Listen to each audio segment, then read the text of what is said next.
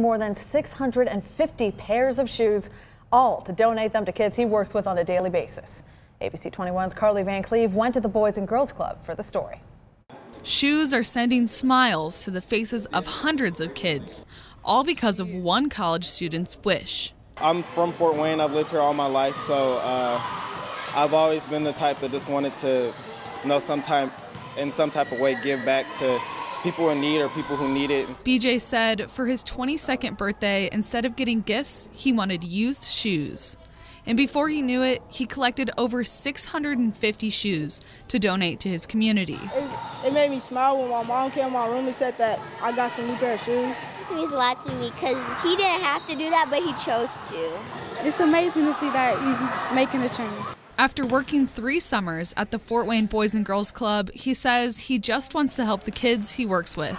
Just knowing the background of all these kids and knowing that some of them aren't as blessed as I was when I was that age, and seeing their faces light up when they got a pair, whether they were new or used, it meant a lot. While running track at Purdue University, he says a lot of the shoes were from other college students.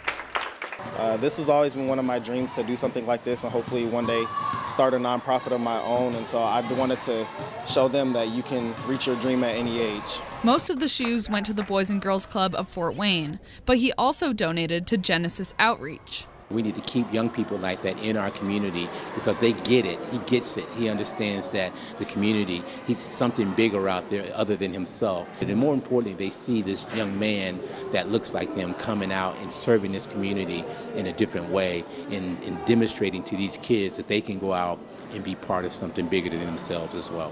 Carly Van Cleve, ABC 21. Steven says he'll continue that shoe program next summer, and hopefully one day he'll turn it into his own nonprofit organization. I love that. I've lost the word, but that drive to go do something like that and organize it all, fantastic. Steven should be impressed, not just for raising 650 shoes, which is crazy impressive, but for making Brian speechless. That's right. That equally rarely happens, she'll tell you. Still to come tonight, another round of Democrats'